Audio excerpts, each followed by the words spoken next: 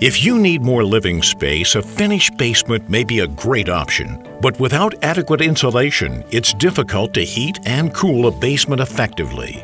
Owens Corning FOAMULAR Extruded Polystyrene, or XPS, is an easy-to-install, efficient solution for insulating basement walls. Before you tackle the insulation project, you will need to be certain that the basement is dry, with no leakage from the walls or floors. Flat walls are easier to work with. You should also seal and insulate the band joists before getting started. You'll find two options for installation in this video. One uses adhesive, while the other attaches the FOAMULAR boards to the walls with screws. You can use either FOAMULAR 150 or 250 square edge insulation on your basement walls. Both are available in a range of sizes. A sales associate at your home center store can help you choose the right product. You may also need additional tools and materials depending on the type of installation you'll be doing. We'll review those as we go through each installation option. Safety should always be your top priority. You'll need full coverage safety glasses and cut-resistant gloves at a minimum.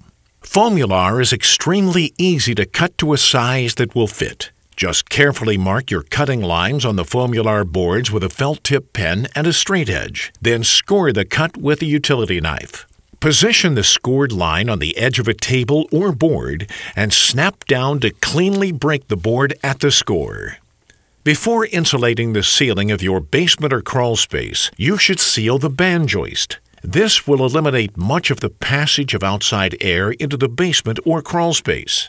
FOAMULAR is an excellent choice for this purpose. Cut the material 1/4 inch smaller than the opening. Secure with an adhesive that is compatible with XPS foam, and then seal any remaining gaps with Owens Corning Pro Pink polyurethane spray foam.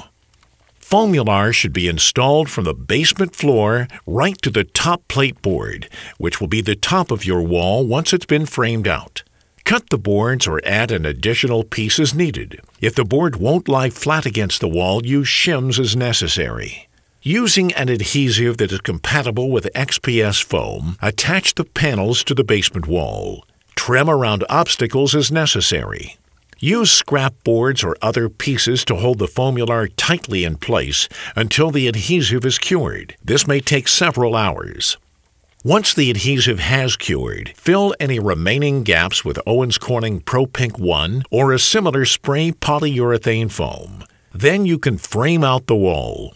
The framing can be in contact with the FOAMULAR. You can install EcoTouch pink fiberglass insulation between the wall studs if a higher level of insulation is desired. Then finish by installing gypsum drywall. Begin by marking the FOAMULAR for 3 fasteners. Use a good drill with a hammering function and a concrete drill bit of the correct size for the concrete screws you're using. Drill a hole in each location you marked on the wall. Cut the FOAMULAR as necessary and trim around any obstacles. If the boards won't lay flat, use shims as necessary. Install FOAMULAR with screws and caps. Fill any remaining gaps with Owens Corning Pro Pink 1 or a similar spray polyurethane foam. Finish the project by building the framed wall right up next to the FOAMULAR. You can install EcoTouch pink fiberglass insulation between the wall studs if a higher level of insulation is desired. Then finish by installing gypsum drywall. By following this video and the information in our printed installation instructions, you'll find that Owens Corning FOAMULAR is an easy-to-install, efficient solution for insulating basement walls.